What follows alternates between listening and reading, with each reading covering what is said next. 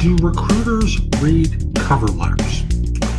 I don't know that recruiters read anything because we're just inundated. And when I think of the word read, I think of carefully going through a document to see every thought and concern that the person has, everything that they're trying to communicate. And that's not the way I did it, and it's not the way I know other recruiters do it. Generally, everyone skims just because we have so much there, and most people don't really tell us what we need to know anyway. Excuse me.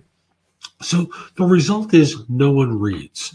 People wind up, excuse me, I'm just going to take a quick drink of water and see if that takes care of the tickle. Recruiters don't read cover letters, they skim them. And we're skimming for keywords that relate to the job that you think you're qualified for.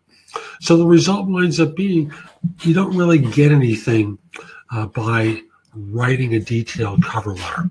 I think the best thing that people can do is really very simple.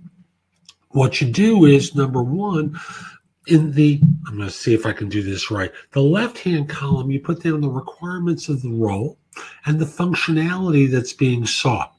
And then in the other column, in the right-hand column, what you do is indicate how long and how recently you've performed that function or used that particular skill. That's really the ideal way to communicate. So it's not really about the cover letter and actually the next thing was, what's the typical word count for a good cover letter? So I'm going to combine my answers here. So we read them up to a point, but looking for specific things. And since you're applying for a position when you're using a cover letter, what we want to know, what a recruiter wants to know is how your background matches up with the role. And thus, again, in the left-hand column, you put down the requirements of the position and the functionality that would be performed. And in the other column, what you do is you indicate how long and how recently you performed it. That's it. That really communicates everything a recruiter needs to know, and you will save yourself a lot of time rather than the ridiculous, I'm forwarding my resume to you because I saw a position for a such and such. I believe my background would fit your requirements perfectly. Then you open up the resume and you have a Purdue chicken plucker applying for this software engineering job. That's the experience that I had when I did recruiting.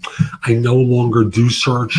I coach people, and it's ridiculous what I used to experience. So that's my answer to the first two questions. Do recruiters read cover letters? Up to a point. And the second thing, a good word count. The word count is irrelevant. What's relevant is how you demonstrate your fit for the role.